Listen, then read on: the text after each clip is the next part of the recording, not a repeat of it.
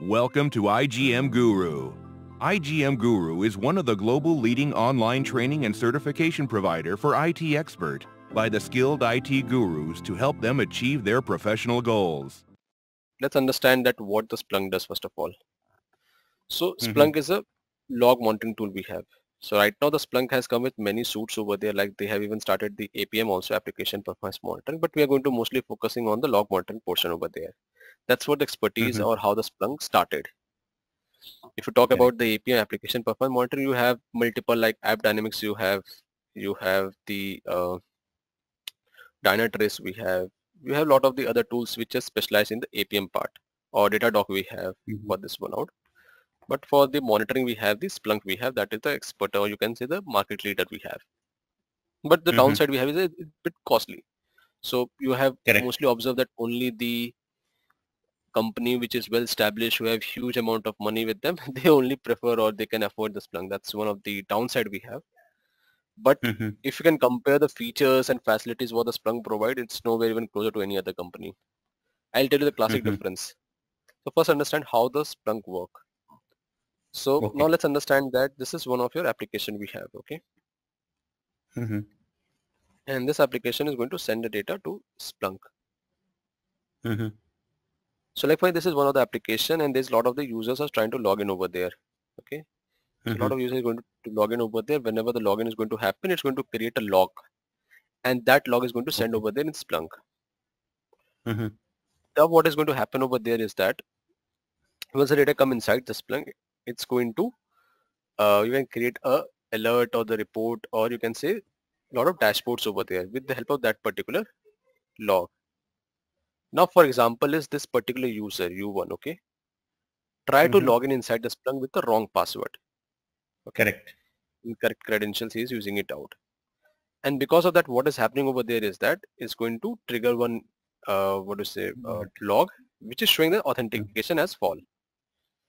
So if you think from the security standpoint, if it's happening multiple times, it's a some kind of threat we are going to have. Like you have seen in the bank perspective also, like when you're trying to log in into the bank using the online portal and using the wrong password multiple times, it's going to disable your account. It's a very common thing which is happening in all the internet banking.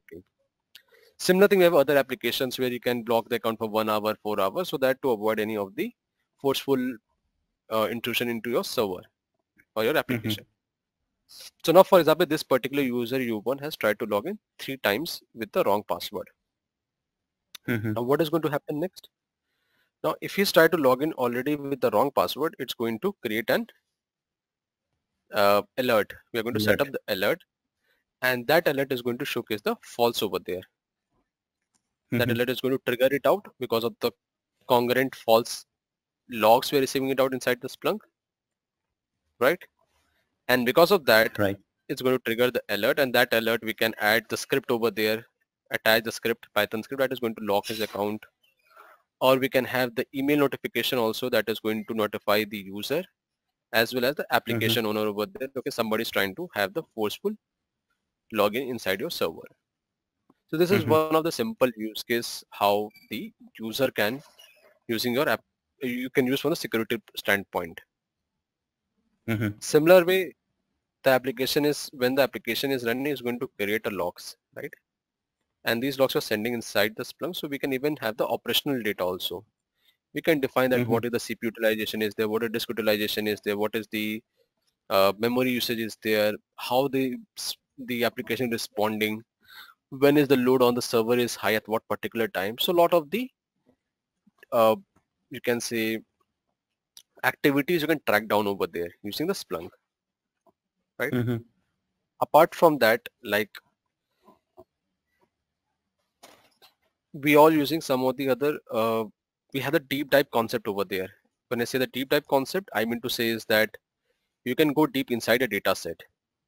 Like for example is, we all are using some or the other telecommunication network over there, like someone is using Jio, someone is using the Airtel, someone is using the Vodafone.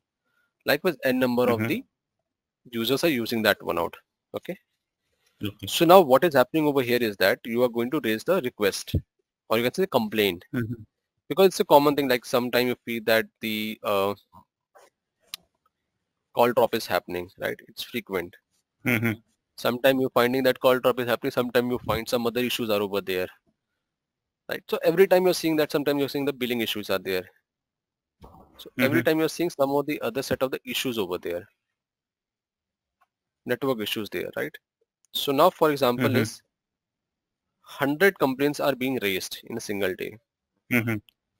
This is a simple example, and here if you can deep dive, you can deep dive into the different category wise, whether it's a network issue, billing issue is there, or the some kind of the add-on is getting activated automatically. Like a lot of time it happens that you complain that you didn't activated the add-on of your own, it got automatically activated, right? Correct. So likewise, you get the network issue, you can again drill down on the locality wise, locality 1, locality 2, locality 3, what is the overall activities over there, right? Out of 100 you can find okay, 30 is in the locality 1, 20 in the locality 2, 10 in the locality 3. So now being a leadership who is sitting over there who is seeing the 100, he can easily find out that okay, 30 is from the locality 1. So if you're going to fix the issue in the locality 1, this means that you can cut down the overall ticket by 30% directly. Correct. And not only the current ticket, even in the future also you're not going to receive any of the issues from that particular locality because you fix it out. So that's all known as the deep dive concept over there, where you can go deep inside your data set and try to find out the actual issues which is happening over there. Make sense what I'm trying to say? Yep. So these are the different set of the use cases we have where you can use the Splunk. Thanks for watching the video. For full course, please visit www.igmguru.com and enroll today.